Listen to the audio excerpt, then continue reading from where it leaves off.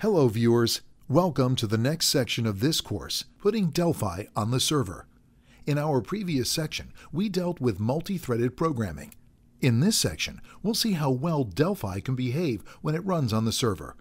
We will start off by developing web client JavaScript applications with WebBroker, and then convert a console service application to a Windows service.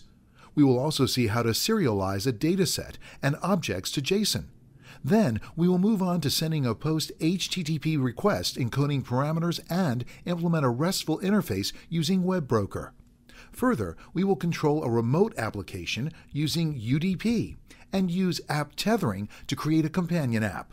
We will also create DataSnap and WebBroker Apache modules. In the end, we'll see how to use a cross-platform HTTPS client. So, let's get started with the first video of this section, developing web client JavaScript applications with WebBroker. In this video, we'll see the WebBroker technology available since Delphi 4 and will consume it from a JavaScript application. Let's start. Many Delphi developers think that if you need to develop a web solution, you have to look for something different to Delphi. So they give up years of Delphi knowledge and start to create a web solution with another technology. Although there are cases where Delphi is not the best choice, in most scenarios, Delphi can behave even better than many of the web-only technologies available today.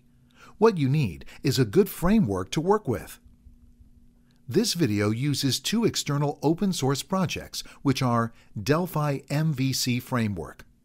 IT is a powerful Delphi framework to develop RESTful web services. This is its project website. It is written by Danielle Teti and a lot of good contributors from all over the world. JTable, a jQuery plugin to create Ajax-based create, retrieve, update, and delete CRUD tables.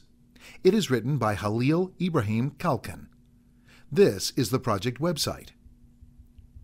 We'll start by downloading these libraries and putting each zip file in a folder. Let's say the folder name is Delphi Libs. To download Delphi Mvc Framework, go to the project website and clone the repository using a Git Client. There are a lot of Git clients. A good general-purpose solution is TortoiseGit, a well-integrated Windows shell extension able to access remote and local Git repositories directly from Windows Explorer. The TortoiseGit is downloadable from this link. You can also use the command line version and then use these command lines, such as the Git clone and the link of the website.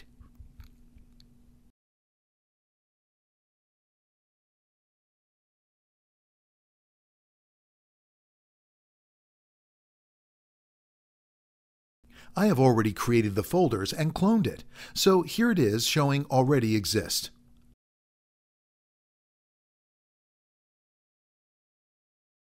Type this command, or you can use Delphi to directly download the repository. Navigate to File, open the From Version Control, select Git. Then, in the window that appears, inside this, write the link of the website. And here provide the destination folder and then click OK. Now, the integrated Git client will clone the repository, downloading all the necessary files. At the end of the process, the wizard asks about which project we want to open. Click Cancel and close the dialog. I've already installed, so I will not do that again. The Delphi Mvc Framework files have been downloaded in C drive of Delphi DMVC Framework. Configure the Delphi library path to point there. Being hosted in GitHub Delphi Mvc Framework, the latest version of the code is also available as a zip file. You can look for a button labeled Download Zip in the project page. However, the preferred way to get the source code is cloning the Git repo, and I strongly suggest you get confident using Git. Moreover, the zip file doesn't contain the submodule's code. That you have to retrieve by hand from the internet. The same procedure needs to be done for JTable. Go to the GitHub project page on this link and clone the repository on your machine. As for Delphi Mvc Framework, if you want, you can download the zip file instead. Put the JTable code in this file. In the video project, there's a downloaded copy of the sources. However, you can use this procedure if you want to download a fresher version of the sources. Now that you know how and where to retrieve the external projects used in this video, let's start with the explanation. Now, open the video project phonebookserver.dproj from this video project folder. This is a WebBroker project.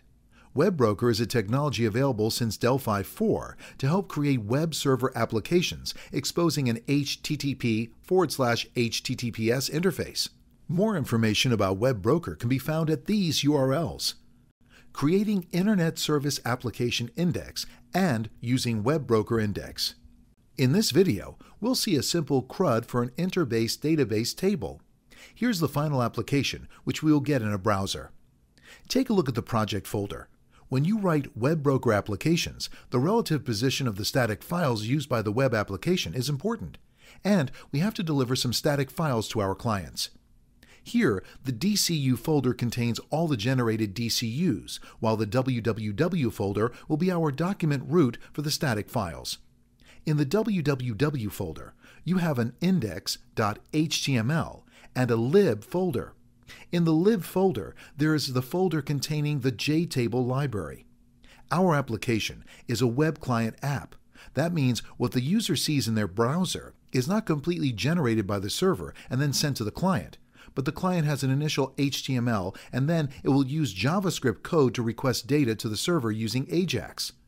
When the server data is on the client usually transferred as JSON, the JavaScript code assembled data and HTML to generate the final DOM. In this video, we'll use JTable to avoid all the boring HTML writing to create a simple CRUD interface. Let's start from the initial HTML file retrieved by the client. This is the file that starts our application, and the JavaScript inside it will download the actual data to show. If you open it using a normal text editor, better if with syntax highlighting, you will see few files loading into it. It is jQuery library from the Google CDN. The other is jQuery UI library from code.jquery.com. Next is the JTable from a local copy. This is the jQuery UI CSS for a specific theme from code.jquery.com. The last is the JTable CSS theme from our local copy. These files are required by our web client app. The JTable library allows you to generate a complete grid with embedded editing functionalities, only providing specific URLs to invoke. We'll provide these URLs in the WebBroker server. 1. Index.html delivers the main file. 2. GetPeople returns a JSON array of JSON objects with the database data. 3. SavePerson can be invoked to create or update a person on the database. If there is an ID field, then the person will be updated.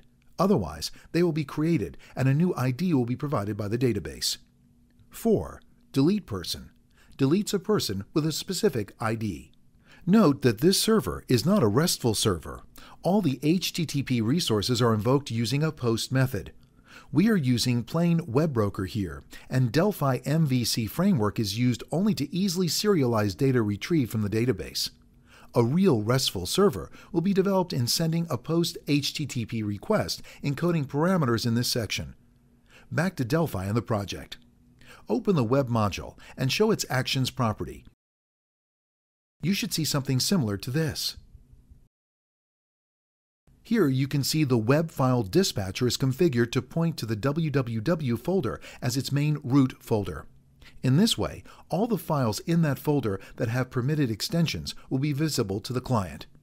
FireDAC components are used to access the database. There's a TFDC connection pointing to a local interbase database placed in the data folder to run this project. You have to start the interbase service from the service control panel. For each SQL statement, there's a component dedicated apart from delete, which is executed directly on the connection. At startup, we have to activate the database connection. Here's the TFD connection before connect event handler. We have to inform the internal web server where the static files are located and what the web root is. In our case, the web root folder is located at the same level of the executable and is called www. So in the web module create event handler, we have to write this code. We will now retrieve the people list. The client will issue a request to get people, and the server has to respond with a JSON array of JSON objects. This request is handled by the action getPeopleAction. The event handler contains this code. This method executes a query on the people table and then serializes the dataset returned using a class helper introduced by the objectsMappers.pas unit, part of the DMVC framework. JTable can also handle sorting on the grid columns. To do this, send another request to the server with a parameter named JSorting, containing the field and the direction of the order by in the form. First _ name ASC or last _ name DESC. This is a nice feature. However, we cannot simply concatenate this string to the SQL. We have to sanitize it to avoid a SQL infection attack. So there's a regular expression to check whether the JSorting parameter contains only allowed characters and is composed of 2 words. We do not control if the field on which ordinate is a valid field because the select will issue an error in that case. The prepare response method is needed to correctly prepare the response to communicate with JTable. If you want to understand the details, you check the JTable Getting Started here. Now, let's create or update a person. JTable allows the user to create a new record or modify a record that has already been created.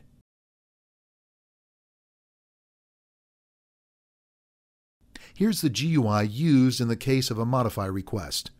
This is the edit dialog generated by the web client app.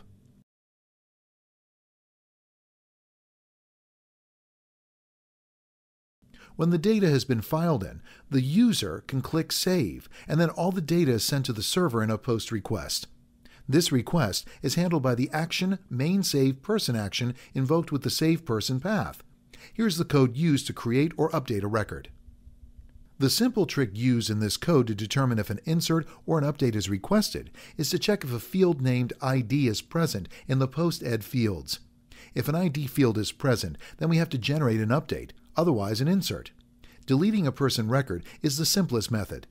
The code of the delete person action is invoked with the delete person path. Here's the code. There's only one thing to note. We didn't use a specific command to issue the SQL statement, but the connection directly. Now let's run the application. Hit F9.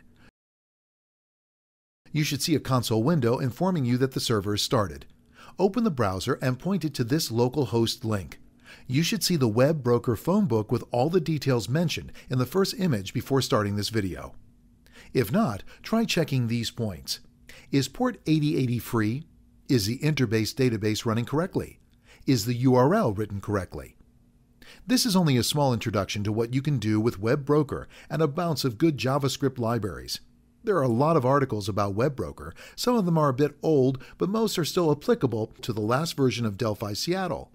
After reading the current documentation on the Embarcadero DocWiki, have a look at this article. WebBroker can also create an ISAP DLL for Microsoft Internet Information Server and an Apache module DLL for the Apache HTTP web server.